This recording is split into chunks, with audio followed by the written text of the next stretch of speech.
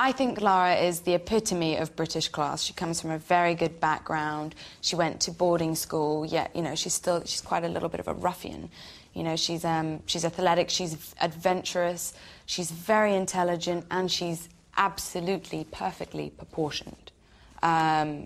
She's pretty much got it all. And I love the fact that she's this amazing, good-looking character, yet she's quite deep in the sense that she's extremely intelligent and she's got these crazy hobbies. She likes swinging from cliffs, and I think she's pretty inspiring. It's a very, very strange feeling. It's sort of like Karima is a very sort of really low-key kind of girl. I'm very comfortable. I'm always in jeans, a baggy t-shirt, baggy sweater, my pumps.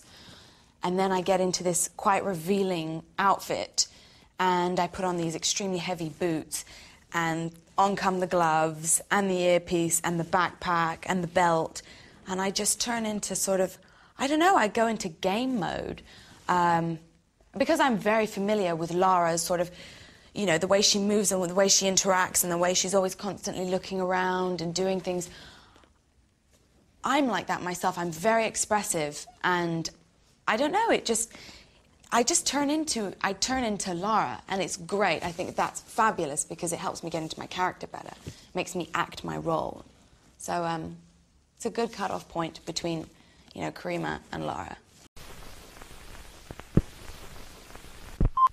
Well, I had just come back from my summer holiday and was very fit and healthy and bronzed, and when I came back to London, it was a bit gloomy, so I decided to just stay at home and watch TV and eat lots of junk food. So when I went for this casting for Lara Croft, I was out of shape, but they believed in me, they took me on, and they kind of said, right, come on, get into gear.